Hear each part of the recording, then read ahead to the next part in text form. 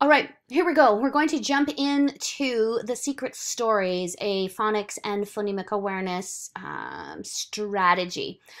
I'm really excited about this particular strategy. I think it fits in really well. It sort of checks for me. It checks all those boxes that we looked at all of those different series with through that critical lens. And so I'm going to jump fairly deep into this one so that you have a really good sense of what it is about.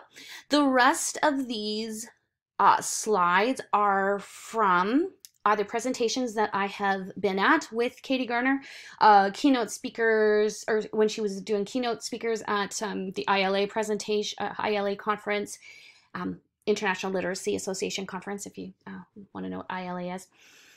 As well as I've just been sort of snooping through all of her resources, and so the rest of this lecture are resources that I've pulled from her work. So you can find any more of her, specifically her stuff, her resources at her website. She's on Twitter, she's on Instagram, and if you're interested in her scientific research synopsis, it's quite interesting. It's fairly readable. It's a little long, but if you're interested, it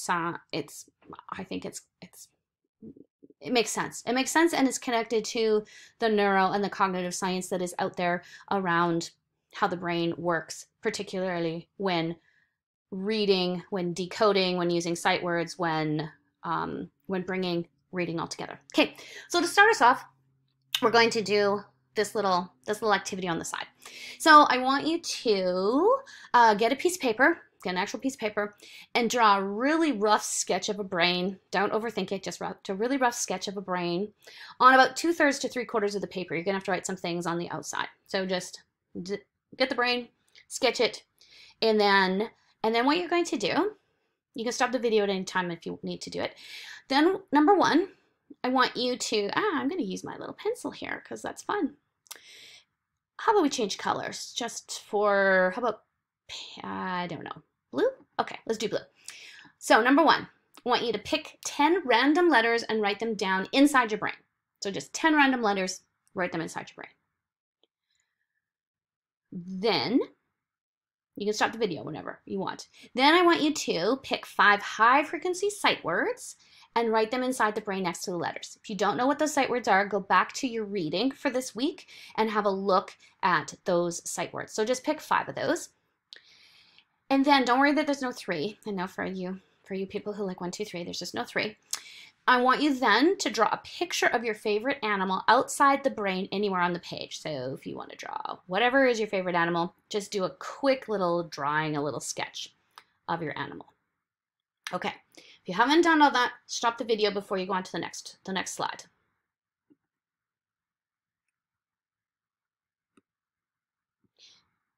Oh, I guess I have to get rid of my pencil before I can advance my slides. Look at that.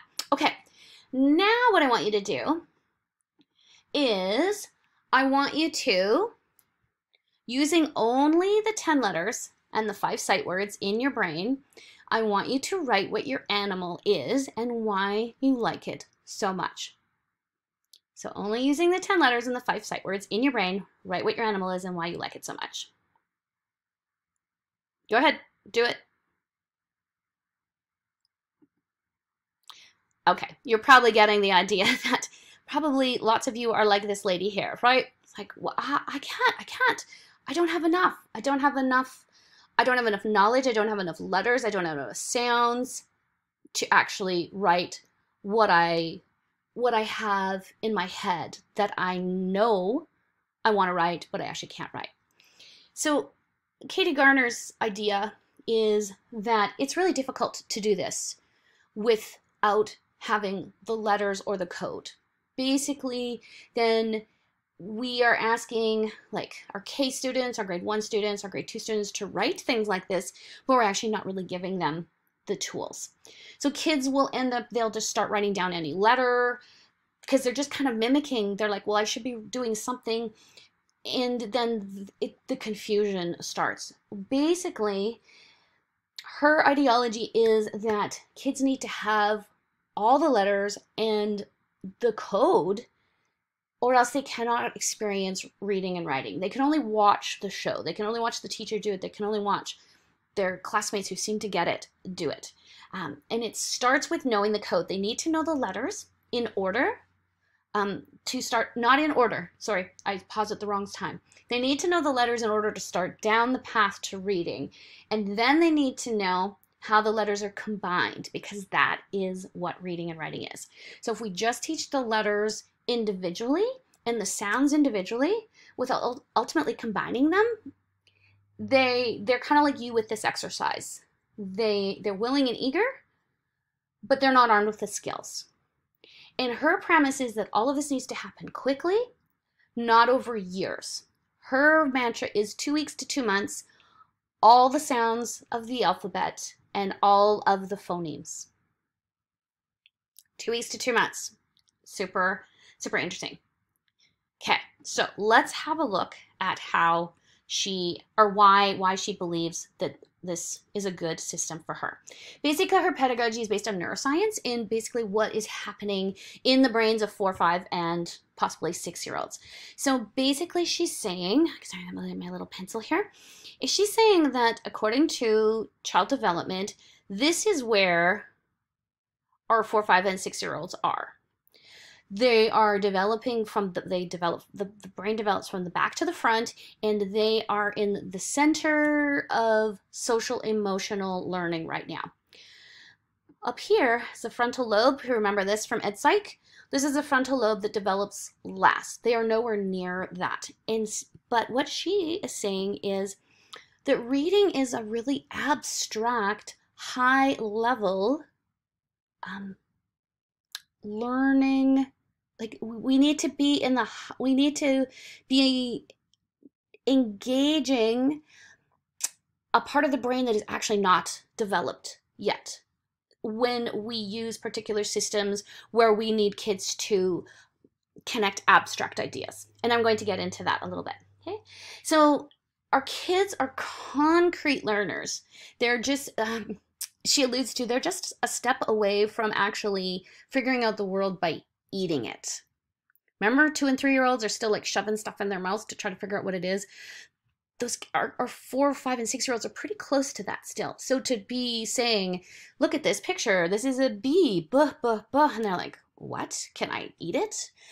So she's saying we need to be teaching through concrete learning instead of abstract learning. Here's a bee, buh, buh, buh, kind of thing. Okay, so we have to meet them where they're at developmentally, or else they're not going to figure this out, and especially those at-risk learners. Okay, so she talks about this, I quite like this sort of elephant in the room. So there are lots of elephants in the room when we talk about alphabet sounds, because it doesn't make sense the way that we teach the alphabet. So if we say A is for anteater, first of all, how many kids in medicine have ever seen an anteater? So they're like, we don't know what an anteater is. We don't know that anteater starts with A. And we don't even know that the sound actually is that thing that you keep pointing to when you say anteater. So you can see there's a lot of really, really abstract concepts when you are saying this. I think there's yeah. Do you remember last year when I showed you the video of the little girl who was doing flashcards and she came upon a narwhal? I don't even know how to spell narwhal, right? And so we say N for narwhal, and the kids are again like, first of all, what's a narwhal? What are you talking about? That's a weird word. And it's too much of an abstract connection to go narwhal to that N thing that's on the board. Okay, so also when we have to make sure in our classroom that they can actually see all of the letters. She pointed out that, where's the rest of the alphabet here? So when the teacher is talking about the G sound, There's not even a G there. There's not even a G for the kids to go, okay, what is she talking about, kind of thing. And then here is the actual physical little elephant in the room. Also, her premise is that when we teach letters in this way, so like T is for turtle, they suddenly then see the, but you don't go t, h, you go the th. So they're going, well, you just said that the T makes a t sound, but now that's not what the sound that it makes. So it lessens your credibility if they always see sounds and symbols that do not correspond to what you're saying. So if you always say T for turtle, what happens when they see the? So again, it makes a little bit of sense. Whoa, go away in here. Okay. Again, some of the things are contradictory if we use sort of a traditional A is for apple and it says ah, ah, ah. So here. And then O is for octopus and it says oh, ah, ah, ah, octopus. And then the child goes, yeah, but what's happening when we do calendar and the A is making the O sound? Ah, August. It's not making the apple sound. Okay, and why is there an A in that word? I thought that O was supposed to say ah. So there's all these contradictions that when we teach the alphabet sounds sort of in probably a traditional way that you would have been taught, that there's so many contradictions that the kids actually maybe stop believing you. Or all you have to, if the kid asks, well, why, like this child here, why is A making O sound? You just have to say, well, it just does. You just have to remember, and don't think, just memorize. Okay, so we have to give them the phonics skills in the moment that they need them. So when you're doing calendar time and there's an A that's not acting the way that an A normally is, the way that you taught it, you got to go after it right there. Okay, so this is a little bit like the example of the chaos poem that we looked at last year. So if you want just a little bit of a break, this is an I Love Lucy from 1950s. It's a little comedic look at the pronunciation of English and how crazy it is. So if you want a little laugh, a little 3-minute laugh, have a go at this. If you feel like you've got the idea that there's so many crazy things in English, then keep on going. Okay, what I want to do here is, what I have linked here is the actual, she calls it, this is Katie Gardner's Better Alphabet Song. And so she goes through all the possibilities of all the sounds that the letters can make anytime. So I want you to actually go to this site and go to 12 minutes. If you don't want to watch all of it, just go to 12 minutes. And I want you to actually sing along with her. It's COVID time, you're by yourself. You can actually sing by yourself, and that's cool. I want you to actually sing through, so you might want to watch it a couple times and get the idea of all the different sounds that this Better Alphabet Song actually introduce to the children, so that when they come to those exceptions, they actually know that there's that C can be k, k or s sound, or an A can make an ah, like an apple sound, or it can say its name, A. Okay, so again, I would go through it, if you have time, I would go through it a couple times, listen to it once, and then actually sing along, so that you're starting to again get those particular sounds. Be ready. I was trying to figure out how I could have you sing this during our collaborate time, but audio will be a disaster. I want you to be able to answer some of the pros and cons that you think there are around an alphabet song like this. Okay, so again, stop the video, go there, have a little bit of a go with this particular alphabet song. Okay, I'm going to keep going here with sight words. So I put the sight word chart on this week's reading list, because it's a pretty common thing that we ask kids to memorize sight words, and we do flashcards and we say you got to have these many sight words by the end of pre-KK, grade 1, grade 2 kind of thing. What Katie Gardner's saying is that we need to, that when kids are trying to figure out words just by sight, just by straight up memorization, their brain is not actually engaged. But when they are using these different codes, like the better alphabet and all of the secrets that I'm going to introduce you to, their brain is actually on fire because they're actually really, they're decoding it and they're really thinking about it. So instead of memorizing 300 sight words, a child can actually figure out her with these codes that we're going to jump into in a minute. Okay, so the prize for memorizing a sight word is 1 word, and the prize for knowing a secret is hundreds of words because it opens it up. Okay. Oh, I'm gonna go back to that one. It's the old adage: you give a person a fish, you feed him or her for a day. You teach them how to fish, and you feed them for a lifetime. It's the same kind of thing. If you get them to learn 1 sight word, they have 1 sight word. If you teach them how to decode, you open up their world of reading to them.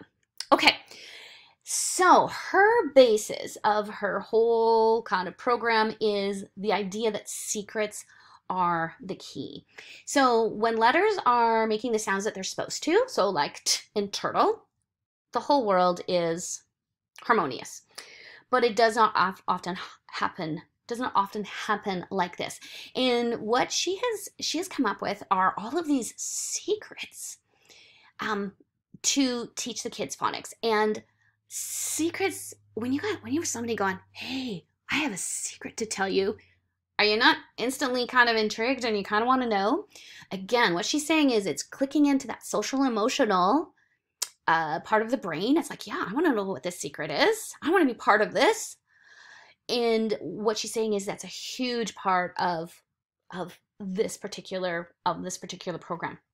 So again, remember in 321 and 371 we talked about the synapses and the neurons happening. What we want to do is we want to link these secrets to concepts and ideas that the students already know. So I'm going to introduce this later on, but something like ER, IR, UR, they make the sound, right? They make and so what you can do is you make, oh, it's like driving a car really fast around the corner. Kids kind of, they're like, oh, okay, yeah, that's cool. I've heard that sound before. And they make that sound, and now they suddenly know the sound for ER, UR, IR is and then you connect it to the physical letters up there.